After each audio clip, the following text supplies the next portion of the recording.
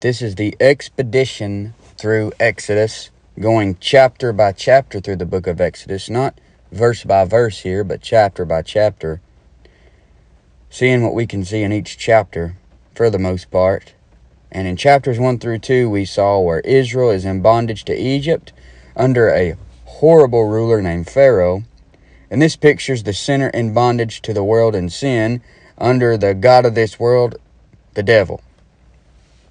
Chapters 3 through 6, you see the Lord preparing a deliverer because Israel has cried out. And you'll see this a lot. Israel is in bondage to some wicked guy. They cry out to the Lord. God sends a deliverer. And this time it's going to be Moses. And you see him approach the wicked ruler Pharaoh in these chapters. And Moses pictures Jesus Christ, who delivers the sinner from the bondage of the world. Egypt is a picture of the world. So Moses delivering Israel from Egypt pictures Jesus delivering us from the world. Then you see chapters 7 through 12, where God brings the plagues on Egypt and Pharaoh. And this pictures the plagues that will take place on the Antichrist in the tribulation. Pharaoh is the top of the Antichrist, and Moses also will come back as one of the two witnesses in Revelation chapter 11 to go against the Antichrist himself. Now Pharaoh does everything he can to keep Israel in Egypt, just like the devil does everything he can to keep the sinner in the world. And in chapter 12 you had the Passover. They put the blood of the lamb on the doorpost, and this pictures Jesus Christ, the Lamb of God, which takes away the sin of the world, and this pictures our redemption. They applied the blood of the lamb, you need to get the blood applied to your soul. Jesus died for you, he shed his blood for you, he paid your payment for sin with his own blood, so you just got to accept the payment. So it's like this. You were in bondage to the world, like Israel, under the devil. They were under Pharaoh. The Lord sent you a deliverer, Jesus Christ, just like he sent them Moses. The devil did everything he could to keep you in the world, just like Pharaoh did everything he could to keep them in Egypt. But you accepted the deliverer, and you applied the precious blood of the Lamb and got redeemed. So you see the picture so far? Now we move into chapter 13, and look what it starts off with. Sanctification. See, if chapter 12 pictured salvation, where you were sanctified once and for all, I would guess the next chapters would picture daily sanctification. Every day you need to sanctify yourself. Now, when it comes to your salvation, you've already been sanctified. You're sanctified forever, once and for all. Nothing can change it. But when it comes to your daily walk in this flesh, you need to sanctify yourself. So, chapter 13, look what it starts off with in Exodus 13, 1 through 2. And the Lord spake unto Moses, saying, Sanctify unto me all the firstborn, whatsoever openeth the womb among the children of Israel, both of man and of beast, it is mine. Sanctified means set apart. The moment you got saved, you did get sanctified. That is, set apart. But after you're saved, you need a daily sanctification. You need to start separating yourself from the world. In Romans 12:2 it says, And be not conformed to this world, but be ye transformed by the renewing of your mind, that you may prove what is that good and acceptable and perfect will of God. So don't be just like the world. Separate. You got to be in the world, but not of the world. In Exodus 13:18 it says, But God led the people about through the way of the wilderness of the Red Sea, and the children of Israel went up harnessed out of the land of Egypt. So you're going to see one of the greatest miracles in the Bible, the Red Sea parting. And that actually took place despite of what all those professed smart people say. It says in Exodus 13:19, And Moses took the bones of Joseph with him, for he had straitly sworn the children of Israel, saying, God will surely visit you, and you shall carry up my bones away hence with you. Joseph pictures Jesus Christ. So this pictures his bones not staying in the world, because Joseph's bones weren't going to stay in Egypt, a picture of the world. And the same Lord that leads them out of Egypt is the same Lord that will guide you through the wilderness. They're going to go on this wilderness journey, and he's going to guide them all the way through. In Exodus 13:21 through 22, it says, And the Lord went before them by day in a pillar of a cloud, to lead them the way, and by night in a pillar of fire, to give them light, to go by day and night. He took not away the pillar of the cloud by day, nor the pillar of fire by night, from before the people. So just like how the Holy Spirit does inside you, it is with us in the day, it's with us in the night. It never leaves. It's there by day, it's there by night, and if you listen to it through the Scriptures, figure out what it wants you to do, it's guiding you constantly. So chapter 13 is about sanctifying. Chapter 14, this is where Pharaoh follows Israel and overtakes them by the Red Sea. Pharaoh and his army. And in this chapter, you got a picture of water baptism. In Exodus 14:9, But the Egyptians pursued after them, all the horses and chariots of Pharaoh and his horsemen and his army, and overtook them encamping by the sea, beside Pi-hahiroth, before Baal-zephon. Pharaoh trusts in his horses and chariots, you see. He's got them all together. He believes their strength in numbers. That is why he was so intimidated by Israel, because they were growing into a huge population of people, waxing exceeding mighty, and increasing and being fruitful. So he was intimidated. That's why he made it so. One reason he made it so hard on them in the first place. And when Pharaoh drew nigh, the children of Israel lifted up their eyes, and behold, the Egyptians marched after them, and they were sore afraid. And the children of Israel cried out unto the Lord, and they said unto Moses, Because there was no graves in Egypt, hast thou taken us away to die in the wilderness? Wherefore hast thou dealt thus with us, to carry us forth out of Egypt?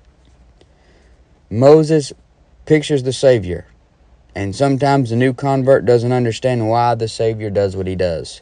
Just like they're asking Moses, why did you do this? Why are we here? Why are we in front of the Red Sea and about to be trampled by this army? Sometimes an older convert doesn't even understand why the Lord does what he does. But doing what the Lord says, you always get through it, and you always come out better. It says in Exodus 14:12, Is not this the word that we did tell thee in Egypt, saying, Let us alone, that we may serve the Egyptians? For it had been better for us to serve the Egyptians than that we should die in the wilderness. Sometimes, when the going gets tough in the Christian life, a Christian starts missing the world. You start missing it. They're thinking about how their life was back when they were serving the Egyptians. For some reason, they think that it was good for some reason. But they must be forgetting the rigor and the hard bondage. Sometimes when you're saved, you think about how it was before you were saved, and the devil only brings to your mind the good things that happened before you were saved, so you start missing your old life. But then you have Moses, a picture of the Savior, who will show you something amazing, and something to show that you shouldn't fear anymore. Exodus 14:13 through 14, And Moses said unto the people, Fear ye not, stand still, and see the salvation of the Lord, which he will show to you today. For the Egyptians whom ye have seen today, ye shall see them again no more forever. The Lord shall fight for you, and ye shall hold your peace. So the Lord shall fight for you. Being strong in the Lord and in the power of his might, he will fight your battles. You just got to show up. Just show up. That's what you got to do. He'll fight it for you. In Exodus 14:15, the Lord said unto Moses, Wherefore criest thou unto me? Speaking to the children of Israel, that they go forward. Moses, as the shepherd, needs to encourage the sheep to go forward, not backward. It's the false shepherd who claims defeat, or claims that God won't bring you through it, and he wants you to go backward. If Moses was a false shepherd, he would say, we can't go through the Red Sea, we'll just go back. But he didn't do that. It says in Exodus 14:16 through 18, But lift up thy rod, and stretch out thy hand over the sea, and divide it, And the children of Israel shall go on dry ground through the midst of the sea. And I, behold, I will harden the hearts of the Egyptians, and they shall follow them. And I will get me honor upon Pharaoh, and upon all his host, upon his chariots, upon his horsemen. And the Egyptians shall know that I am the Lord, when I have gotten me honor upon Pharaoh, upon his chariots, and upon his horsemen. Pharaoh, you see, was trusting in himself and his chariots and in his horses. He was trusting in arms of flesh. He wasn't giving credit to the high and lofty one that inhabiteth eternity. You know, he believed in many gods.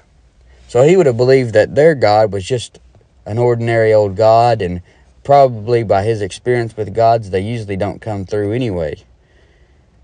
But it says in Exodus 14:19 through 20, and the angel of God, which went before the camp of Israel, removed and went behind them, and the pillar of the cloud went from before their face and stood behind them. And it came between the camp of the Egyptians and the camp of Israel, and it was a cloud and darkness to them, but it gave light by night to these, so that the one came not near the other all the night.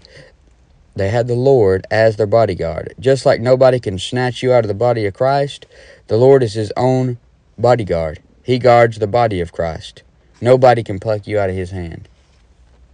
And Moses stretched out his hand over the sea, and the Lord caused the sea to go back by a strong east wind all that night, and made the sea dry land, and the waters were divided. And the children of Israel went into the midst of the sea upon the dry ground, and the waters were a wall unto them on the right hand and on their left. So kind of like walking through one of those tunnels at the aquarium is what you got here. I imagine they looked to the side, and they had fish swimming all around them. They could see in that wall on the left and that wall on the right of that body of water, they could see whatever was in the bottom of that water. And the Egyptians pursued and went in after them to the midst of the sea, even all Pharaoh's horses, his chariots, and his horsemen. You would think they would know better.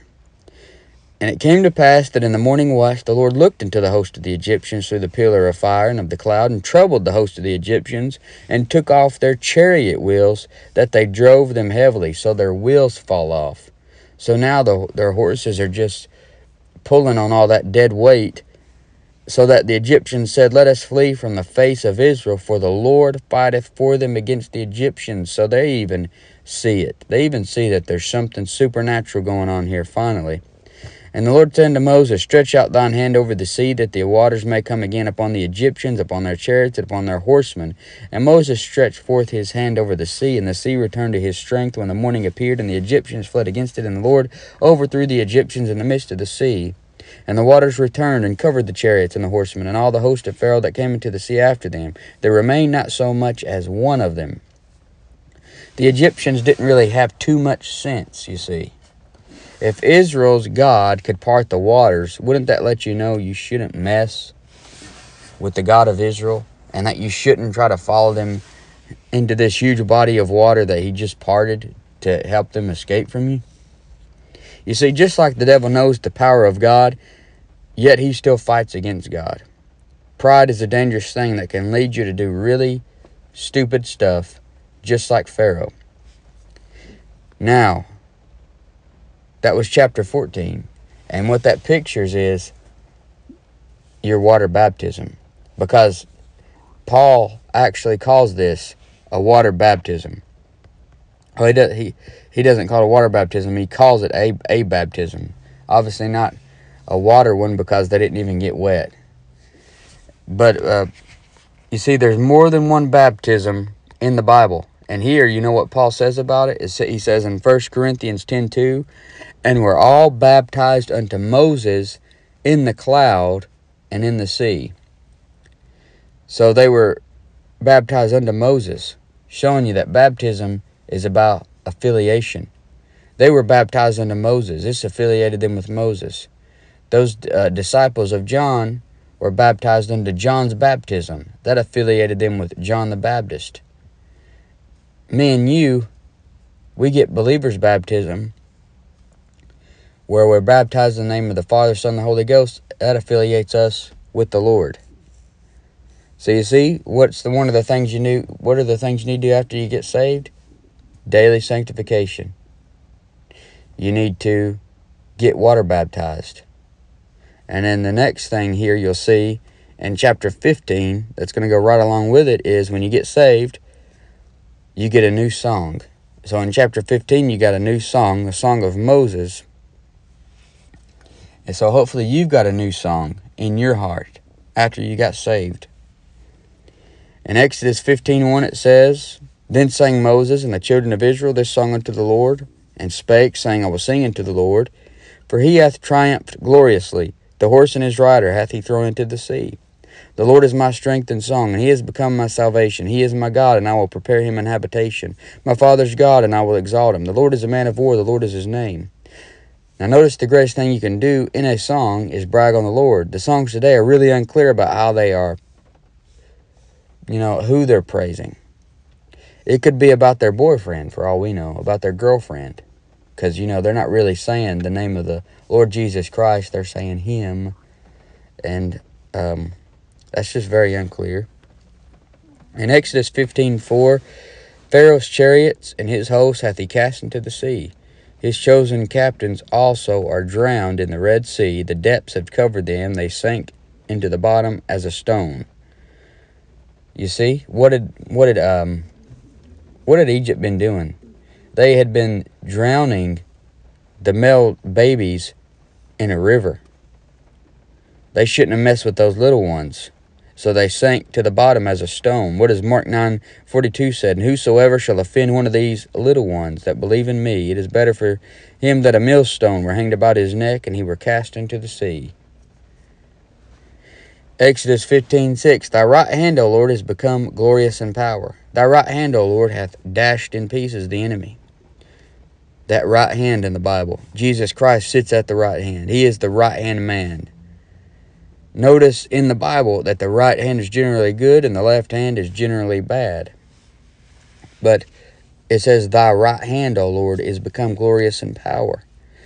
No man's and no one's arm is stronger than the Lord's. And there's this picture of Jesus Christ arm wrestling the devil to hint that the devil has the slightest chance or could even move the Lord's arm is just foolish thinking. It's not going to happen. Thy right hand, O Lord, has become glorious in power. Exodus 15:7, And in the greatness of thine excellency thou hast overthrown them that rose up against thee. Thou sentest forth thy wrath which consumed them as stubble.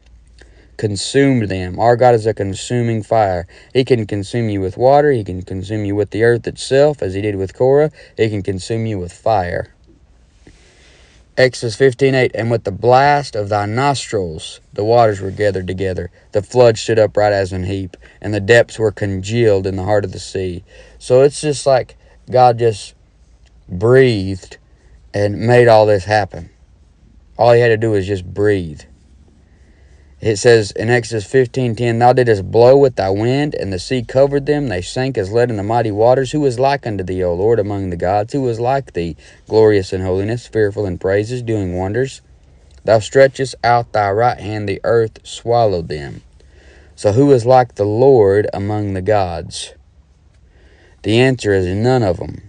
He just brought all those plagues on the gods of Egypt in chapter 7 through 12. And the gods aren't just figments of people's imagination. These are real gods. Most likely the gods connected with the fallen angels and unclean spirits. You read in Psalm 82:6-7, I have said, Ye are gods, and all of you are children of the Most High, but ye shall die like men and fall like one of the princes. Most likely these gods that you're reading about in the Old Testament are fallen angels that came down and ended up getting worship just like the devil wants to get worship. They wanted worship because,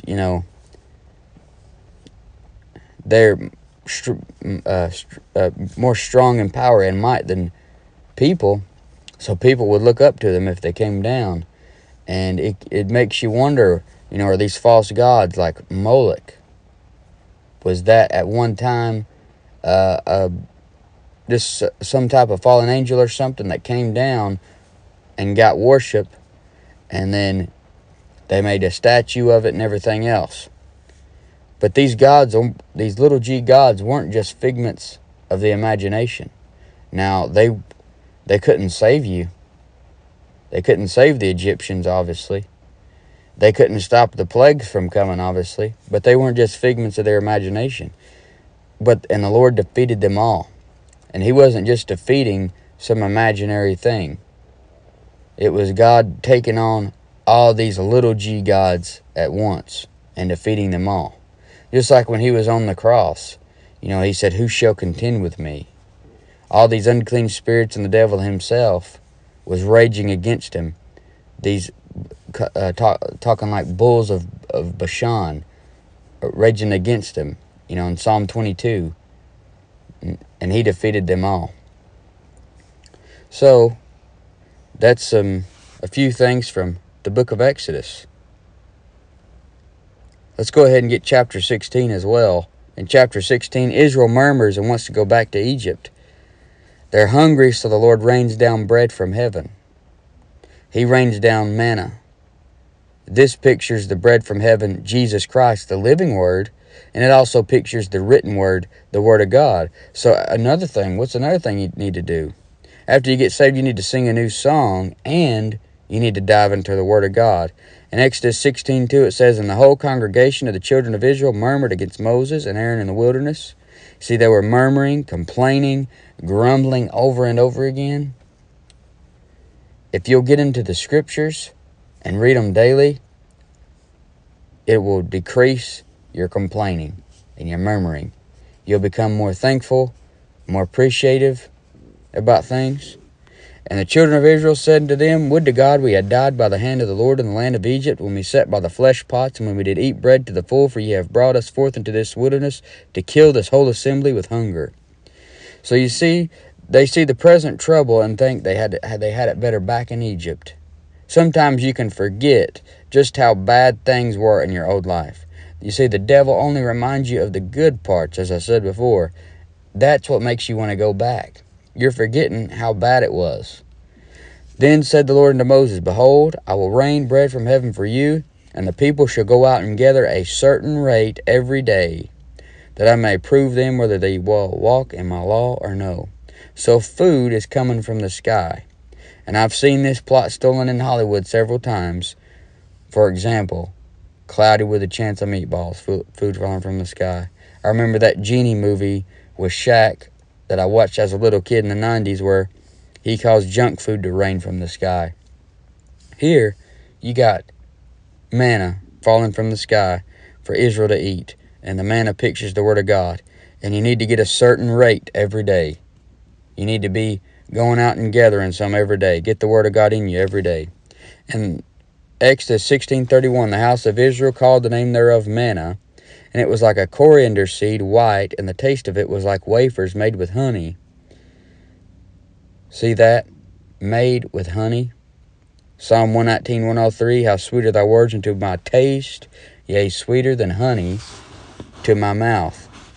Exodus 16:35, and the children of Israel did eat manna 40 years, until they came to a land inhabited that eat manna, until they came into the borders of the land of Canaan.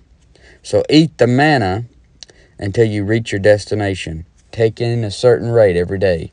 Read it, and don't stop reading it. But this has been an expedition through Exodus.